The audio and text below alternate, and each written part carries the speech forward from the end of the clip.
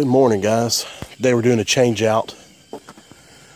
There's the old return grill, 20 by 20. It's too small. I'm upsizing it. The old Amana air handler. This is right when Goodman acquired Amana.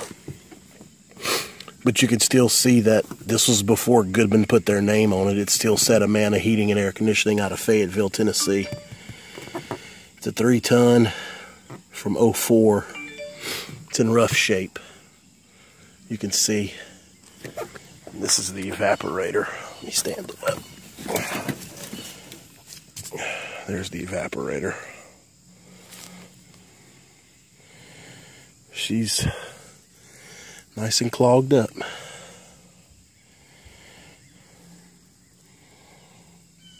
The return flex was too small. And you can see the duct board. They just had the flex tied onto the air handler. They didn't have a return box, and it was sucking in air from the attic. So we're going to put a return plenum and upsize the flex from 16 to 18. This is a 3-ton. We're going back with a 3.5. 3 tons a little small for this house. The load calls for just a little over 3, like 3.2 tons or something like that. But I decided to go with a 3.5 because it's calling for a little over 3, and with Louisiana heat, he can use 3.5. All right, guys, here's the condensing unit. An Amana Prestige. It's a straight cool. Electric heat was their primary source of heat. We're going back with a heat pump. This unit's not in terribly bad shape. There's the location. They had it really close to the house. Pad's sunk in the ground. I'm going to drop a new pad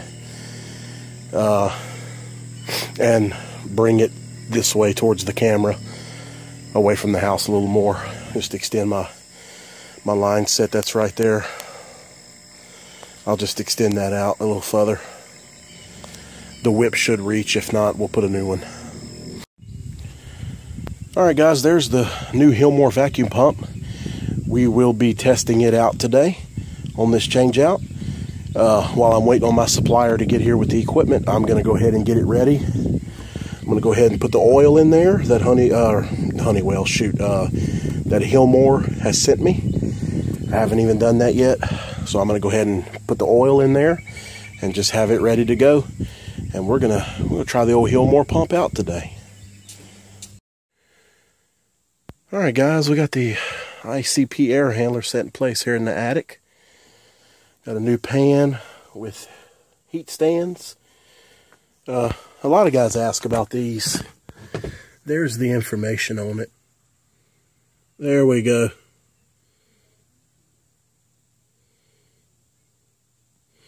There's the information on those stands that I use. I use 2 of them, one in the front.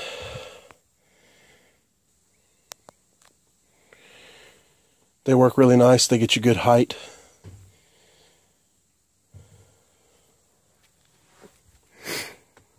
And what you want to do is kind of shove them in a little bit so your doors will lip. Hook up the supply, hook up a return plenum. Replace that flex from 16 to 18, and we'll start rocking and rolling.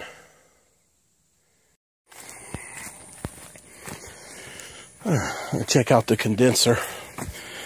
Hey, old man. Hey. You know what you're doing? You still remember how to do that? Look who I got installing the unit, y'all.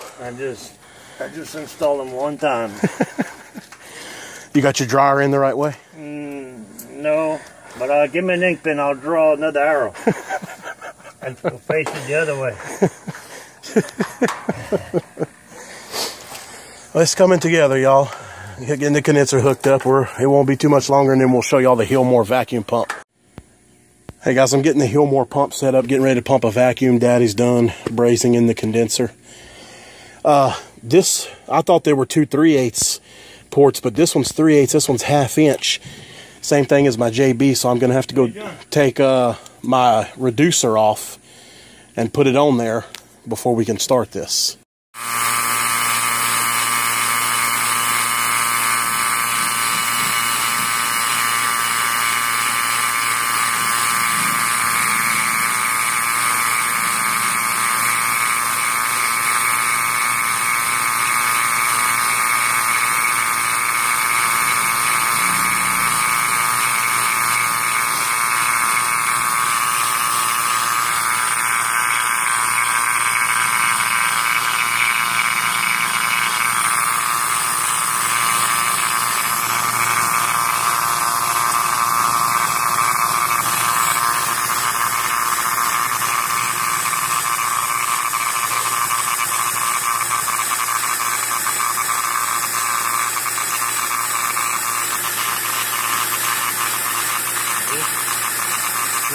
We can stop and then we're going from there.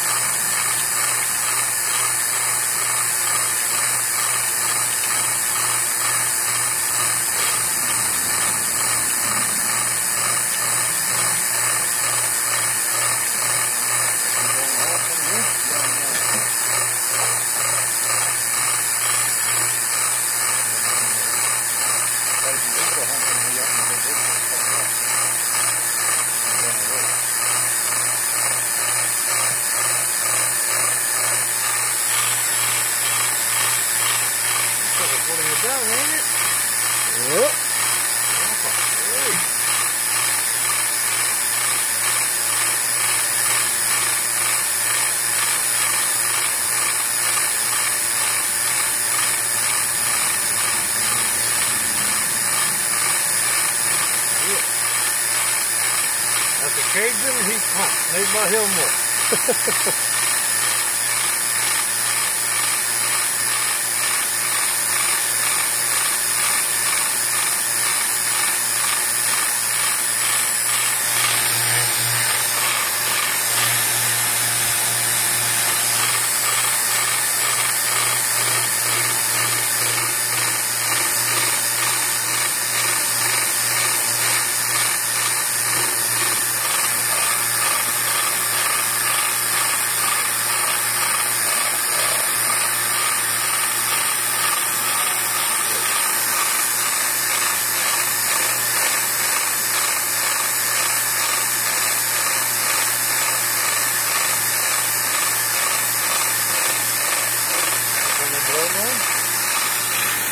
The breaker on, the air handle, well, okay.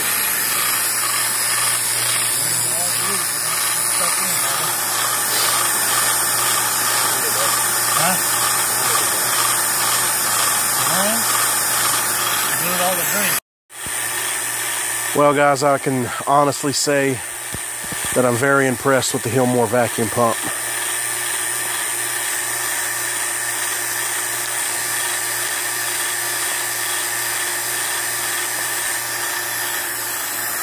We're down to 135 microns already. It's a 5 CFM pump, but it pulls just as good, if not better, than that JB 7 CFM that I have. Probably a little better, to be honest, a little faster. So, pretty dang impressed with this pump. Alright guys, we have the ICP up and running.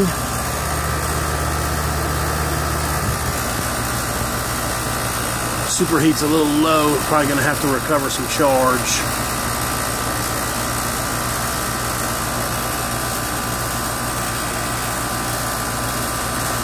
But other than that, it came out really nice. The Hilmor vacuum pump was supreme. It did a great job. So I was very impressed with that. So I'm going to sit here with the charge. Our target superheat is 18, running a piston on the indoor.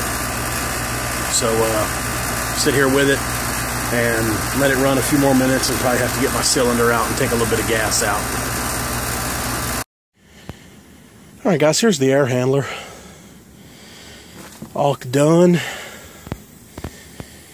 Drains piped in. They had, that's the box that goes down to the return chase for the filter. They just had a piece of 16-inch flex coming off of it and going straight on the air handler. So I put a 2-foot return plenum, took a piece of 18-inch flex, made a long loop, and just came back around into the box. The reason I made that long loop like that is because if I would have went from that box to that box, my flex would have been so short, it would have been hard to work with. I don't even know if I'd have been able to work it good. And another reason that I did it is because when you make that long loop like that and you come back around, it makes the system very, very quiet. The customer can't even hear the blower motor running, because when we turned it on for her, she asked if it was running. So she cannot hear the blower running, which is good. All new drain pan, float switch SS2, pan switch, trap, vented after the trap, not before.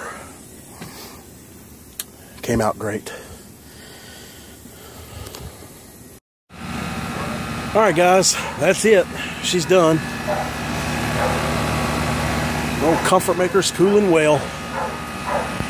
A piece of conduit right there, we had to run a low voltage wire. They only had a 2 conductor coming out here, but I don't think it looks too bad. We dressed it up with some gray conduit. But that'll do it for this one.